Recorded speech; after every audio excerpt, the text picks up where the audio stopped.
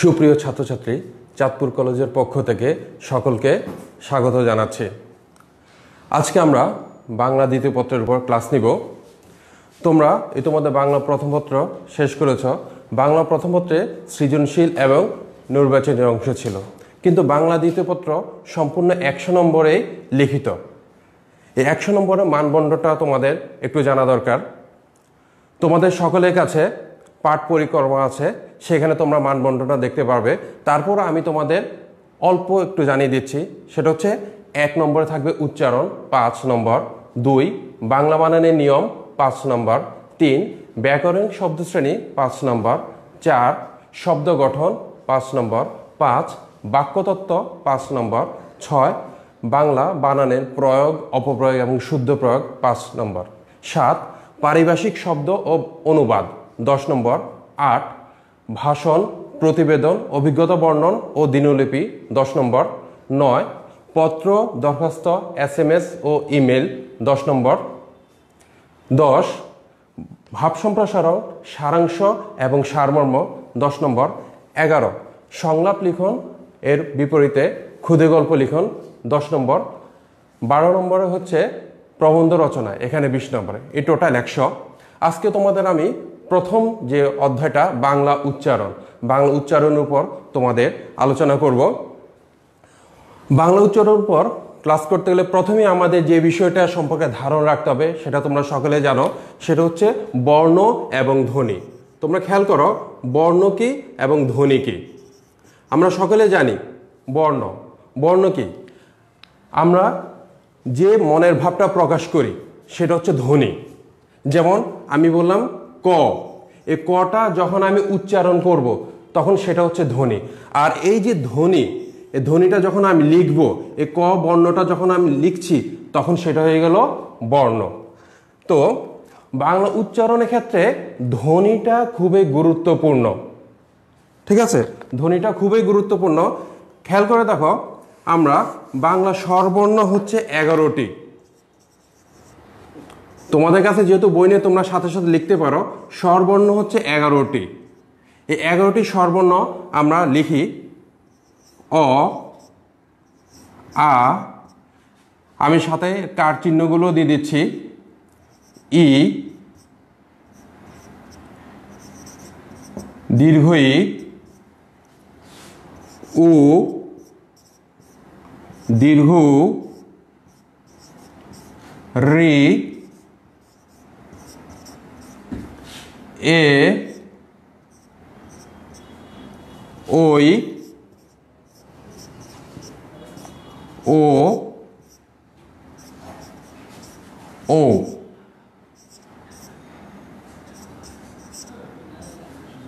এই 11টি স্বরবর্ণ, কিন্তু আমাদের স্বরধ্বনি কিন্তু 11টি নয়, স্বরধ্বনি হচ্ছে 60টি।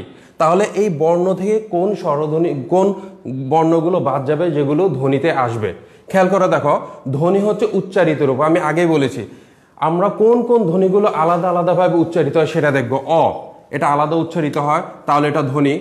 আ আলাদা উচ্চারিত হয়, এটা ধ্বনি। রস্বই এবং দীর্ঘই আমরা বাংলায় এই দুইটা আলাদা উচ্চারণ করি না।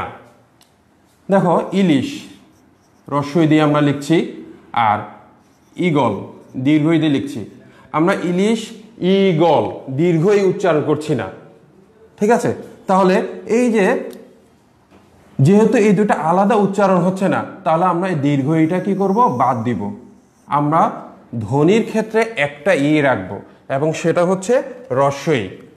একই ক্ষেত্রে তোমরা দেখো উ, উ, এই দুইটা ক্ষেত্রে আমরা রস্যু এবং দীর্ঘ আলাদা উচ্চারণ করি না, সেক্ষেত্রে আমরা দীর্ঘ উটা কি করব? বাদ দিব। রি, রিটা আমরা লিখি, খেয়াল করে দেখো, ঋণ। উচ্চারিত বানান, উচ্চারিত বানান আমরা কিন্তু ঋণ লিখবো এইভাবে। তাহলে এই যে ঋণ, এখানে কিন্তু র, এটা ব্যঞ্জন আসতেছে। তাহলে এখানে যেহেতু রিতে ব্যঞ্জন আসতেছে, তাহলে এটা স্বরধ্বনি থেকে বাদ যাবে। তাহলে রিটাও আমরা বাদ দিলাম। এ, ঠিক আছে, এটা স্বরধ্বনি। ওই, ওইটা মূল স্বরধ্বনির মধ্যে পড়ে না। কেন পড়ে না? ওই হচ্ছে ও যোগ রস্বই ওই। এখানে দুইটা স্বর কাজ করতেছে, তাহলে এটা মূল স্বরে আসবে না, তাহলে এটাও আমরা কি করব, স্বরধ্বনি থেকে বাদ দিব। ও, ওটা স্বরধ্বনি, ও, ওটাও স্বরধ্বনি নয়, কেন? কারণ ওটাও এটার মতো ও আর রস্বই ও, দুইটা স্বর এখানে কাজ করছে, তাহলে এটা আমরা স্বরধ্বনি থেকে বাদ দিব। তাহলে আমাদের ধ্বনি কয়টা আসছে? 1 2 3 4 5 6টা, কিন্তু আমাদের মূল স্বরধ্বনি হচ্ছে 7টা। তাহলে আরেকটা ধ্বনি কোথায় গেল? আরেকটা ধ্বনি হচ্ছে, আমি এগুলো মুছছি যেগুলো আমাদের ধ্বনি থেকে, বর্ণ থেকে ধ্বনিতে বাদ গেছে, সেগুলো মুছছি। তাহলে এই 6টা। আর আরেকটা হচ্ছে এ, এটা আমাদের বর্ণে নেই কিন্তু ধ্বনিতে আছে। এখন এ, এটা আমরা প্রতিনিয়ত আমরা এটা উচ্চারণ করি, কিন্তু এটা আমাদের ধ্বনিতে, বর্ণে আর নাই কিন্তু ধ্বনিতে আছে। খেয়াল করে দেখো, আমরা এক, এ ক, এক, এই একটা আমরা উচ্চারণ করছি কিভাবে? এক, স্বরে জফলা আকার ক, এক, এক।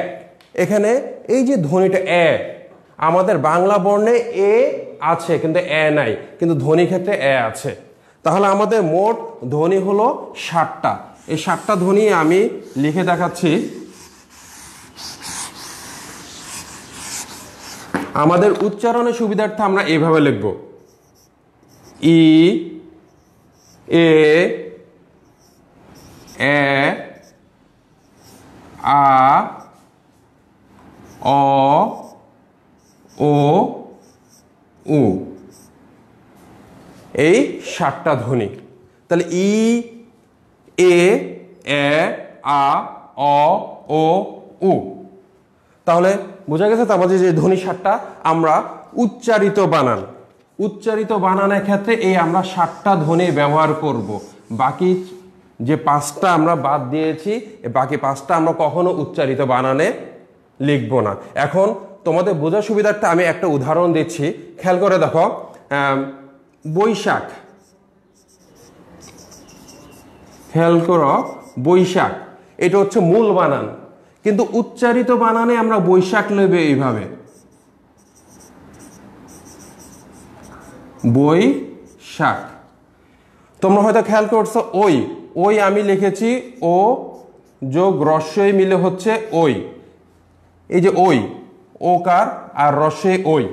তাহলে বৈশাখ উচ্চারিত বানানে আমাদের এইভাবে লিখতে হবে, কিন্তু মূল বানানটা এটা। তাহলে আমাদের মূল বানান আর উচ্চারণ বানান কিভাবে আমরা উচ্চারণ করব এটাও দেখতে হবে।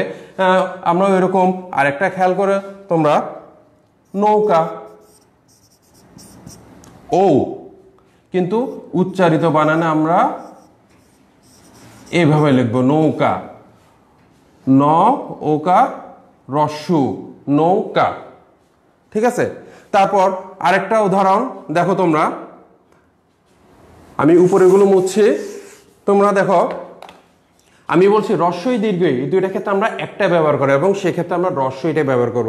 যেমন আমরা চিনি, একটা শব্দ লিখলাম, চিনি মূল বানান যা, উচ্চারিত বানান তাই, কিন্তু তীর, ত দীর্ঘই র, তীর, উচ্চারিত বানানের ক্ষেত্রে আমাদের রস্বইকার ব্যবহার করতে হবে। ঠিক আছে। তাহলে স্বরধ্বনি নিয়ে আমাদের মোটামুটি যতটুকু জানার আমরা জানলাম। এবার আমরা ব্যঞ্জন বর্ণে আসি।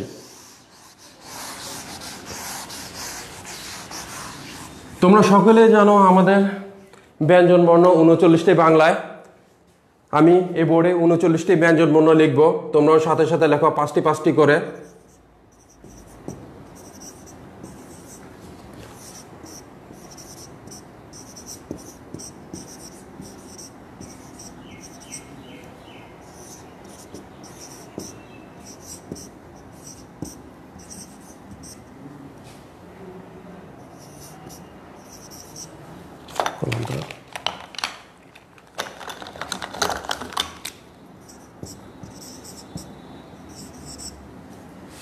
প ফ ব ভ ম অন্তস্থ জ র ল তালব্য শ মূর্ধন্য ষ দন্ত স হ ঢ শূন্য র ঢয় র অন্তস্থ খণ্ডত অনুস্বার বিসর্গ চন্দ্রবিন্দু। এ হচ্ছে ৩৯টা ব্যঞ্জন বর্ণ। আমাদের খেয়াল করে দেখো, ব্যঞ্জন বর্ণ ৩৯টি, কিন্তু ব্যঞ্জন ধ্বনি কিন্তু ৩৯টি না। ব্যঞ্জন ধ্বনি কোনো কোনো ক্ষেত্রে ২৯টা, কেউ বলেছেন ৩০টা, কেউ ৩১টা ২৮টা বলেছেন। আমরা ২৯ ৩০-এর মধ্যে রাখবো। কেন রাখবো এটা আমি ব্যাখ্যা দিব তোমাদের। বর্ণ আর ধ্বনি এক না, আমি আগে বলেছি ধ্বনি হচ্ছে উচ্চারিত রূপ। তাহলে এখান থেকে ব্যঞ্জন বর্ণ থেকে যে বর্ণগুলো ডাবল উচ্চারণ হবে বা একই রকম উচ্চারণ হবে, সে বর্ণগুলো আমরা কি করব, বাদ দিব ধ্বনি থেকে। দেখো ক খ গ ঘ উ, পাঁচটায় আলাদা উচ্চারণ হচ্ছে চ ছ জ ঝ ইয়, এখানে আলাদা উচ্চারণ হচ্ছে। কিন্তু ইয় আলাদা উচ্চারণ হলেও আমরা দেখব ইয় সাধারণত যখন এই চ ছ জ ঝ এই বর্ণের সাথে যুক্তভাবে উচ্চারণ হয়, তখন ইয়র উচ্চারণটা কিন্তু নর মতো হয়। আমি উদাহরণ দিয়ে দেখাচ্ছি, তোমরা দেখো অঞ্চল, এটার উচ্চারণ কিন্তু অঞ্চল। খেয়াল করো, ইওর উচ্চারণটা কিন্তু নর মতো হয়েছে। আচ্ছা, এখানে চর উচ্চারণ ও কারান্ত হচ্ছে। কেন ও কারান্ত হচ্ছে সেটা আমরা পরবর্তীতে যখন সূত্রে আসব সেগুলো আমরা তোমাদের পরবর্তীতে জানাবো। এগুলো আগে আমাদের বেসিকগুলো আমরা জেনে রাখি। এই ইওর উচ্চারণ কিন্তু নর মতো হয়েছে। এই একই ক্ষেত্রে বাঞ্ছা, আমরা যদি বাঞ্ছা লিখি এইভাবে লিখব, প্রত্যেকটা ক্ষেত্রে গঞ্জ। তাহলে ইওর উচ্চারণটা কিন্তু নর মতো হচ্ছে। তাহলে ইওটা আমরা কি করব, ধ্বনি থেকে বাদ দিব। একই ক্ষেত্রে ট ঠ ড ঢ মূর্ধন্য ন, মূর্ধন্য নটাও আমরা ধ্বনি থেকে বাদ দিব। কেন বাদ দিব? কারণ মূর্ধন্য নর উচ্চারণটা নর মতো হয়। খেয়াল করো হরিণ, আমরা হরিণে মূর্ধন্য ন লিখছি, কিন্তু উচ্চারণে আমরা লিখবো এভাবে হরিণ। আমরা মূর্ধন্য নর জন্য আলাদা উচ্চারণ করি না। যেহেতু আমরা আলাদা উচ্চারণ করি না, তাহলে মূর্ধন্য ন আমাদের মূলধ্বনি থেকে বাদ যাবে। তারপর ত থ দ ধ ন প ফ ব ভ ম, ঠিক আছে। এই অন্তস্থ জ দেখছো, এই যে বর্গীয় জ আর অন্তস্থ জ। অজু, আমরা নামাজে বর্গীয় জ দিলাম, অজুতে অন্তস্থ জ দিলাম, দুইটার উচ্চারণে এক। তাহলে আমাদের অন্তস্থ জ মূলধ্বনিতে রাখার কোনো প্রয়োজন নেই, কারণ উচ্চারণটা আমাদের একে হচ্ছে। র ল, এখানে দেখো তালব্য স, মূর্ধন্য স, দন্ত স, তিনটা স আছে। আমি এখানে মুছলাম, তোমরা এখানে উদাহরণ দেওয়ার জন্য তোমরা একটু খেয়াল করো। আমরা বাংলা তালব্য স, মূর্ধন্য স, দন্ত স এই তিনটার একে উচ্চারণ করি সাধারণত। কিভাবে? একটা শব্দ আমি দেই, সবিশেষ, এখানে দন্ত স আছে, তালব্য স আছে, মূর্ধন্য স আছে, তিনটা স আছে। সবিশেষ, দেখো তিনটা স্বর উচ্চারণ করতে এক, সবিশেষ। হ্যাঁ, দন্ত স যেভাবে উচ্চারণ করছি, তালব্য স যেভাবে উচ্চারণ করছি, মূর্ধন্য স সেভাবে উচ্চারণ করছি। তাহলে আমাদের তিনটা স্বর মধ্যে একটা স্বর রাখলে হয় কি বলো তোমরা? তাহলে আমরা এটা দন্ত স আর মূর্ধন্য স এই দুইটা বাদ দিয়ে আমরা তালব্য স মূলধ্বনিতে রাখবো। তবে দন্ত সটা আমি একটু স্টার চিহ্ন দিয়ে রাখলাম, এটারও আমাদের ব্যবহার আছে। এটা আমি এগুলো সবগুলো শেষে এটা আমি তোমাদের দেখাবো। দন্ত সটা হ, আমরা আলাদা উচ্চারণ করি। ড শূন্য র আলাদা উচ্চারণ হয়, ঢয় শূন্য র আলাদা উচ্চারণ হয়। অন্তস্থ অ, এটা আমরা মূলধ্বনি থেকে বাদ দিব, কেন আমরা উচ্চারণে করছি অ।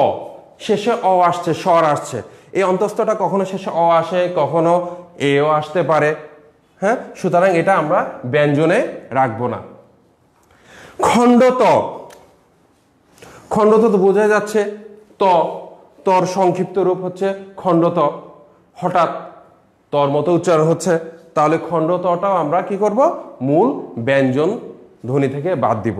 তারপর হচ্ছে অনুস্বারও বাদ যাবে। অনুস্বার কেন বাদ যাবে খেয়াল করো,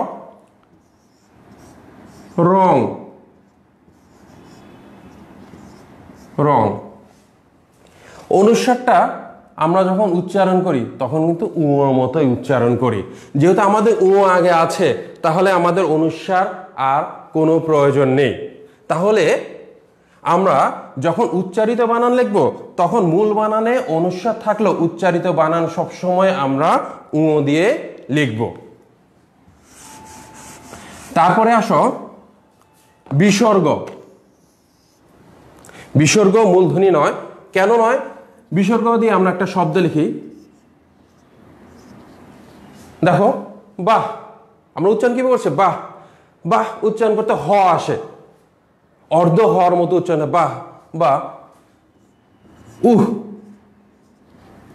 অর্ধ হওয়ার মতো উচ্চারণ হয়। তাহলে বিসর্গটা যদি শব্দের শেষে থাকে তাহলে সেটা হওয়ার মতো উচ্চারণ হয়, তাহলে বিসর্গ মূল ব্যঞ্জন নয়। বিসর্গের আরেকটা ব্যবহার আছে, যদি সেটা শব্দের মাঝে ব্যবহৃত হয় তাহলে আমরা কিভাবে উচ্চারণ করব। আমরা একটা উদাহরণ নিয়ে দেখি। নিঃশেষ, একটা শব্দ নিলাম নিঃশেষ। নিঃশেষের উচ্চারণ এটা হচ্ছে মূল বানান, আর উচ্চারিত বানান হচ্ছে নিঃশেষ।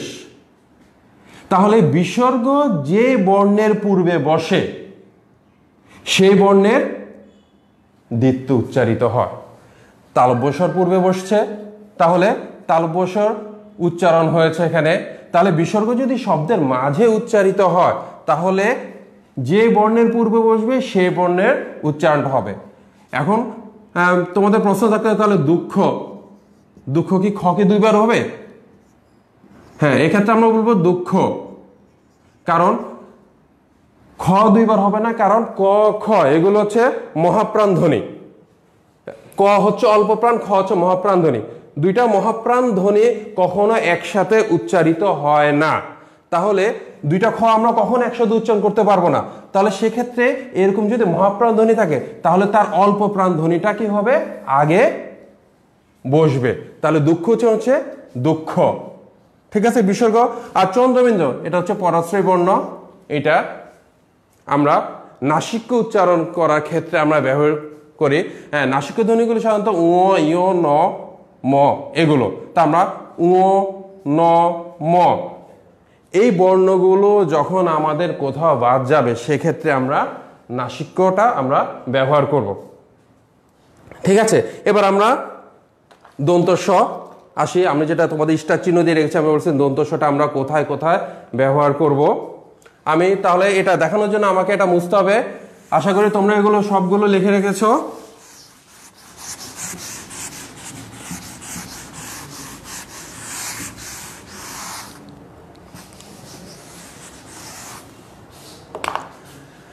আমি আগে বলেছি তালব্য স, মূর্ধন্য স, দন্ত স, এই তিনটা স সাধারণত আমরা নর্মালি যেটা উচ্চারণ করি স, এই স্বর মতো উচ্চারণ হলে সেক্ষেত্রে আমরা উচ্চারিত বানানে তালব্য স ব্যবহার করব। কিন্তু এই ধ্বনি, এই বর্ণগুলো মাঝে মধ্যে ভিন্ন ধরনের উচ্চারণ হয়। আমার ত, থ, ন, র, রর ভিতর রফলা, রিকার এবং ল, এই বর্ণগুলোর সাথে যদি এই স যুক্ত অবস্থায় বসে তাহলে সেটা একটা ভিন্ন ধরনের উচ্চারণ হয়। সে ভিন্ন উচ্চারণের ক্ষেত্রে আমরা কি করব, বানানে দন্ত স ব্যবহার করব, উচ্চারিত বানানে। আমরা একটা উদাহরণ দেই, স নিচে ত দেই,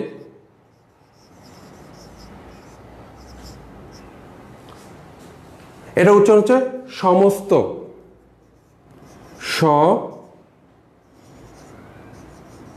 সমস্ত, এটা হচ্ছে উচ্চারিত বানান।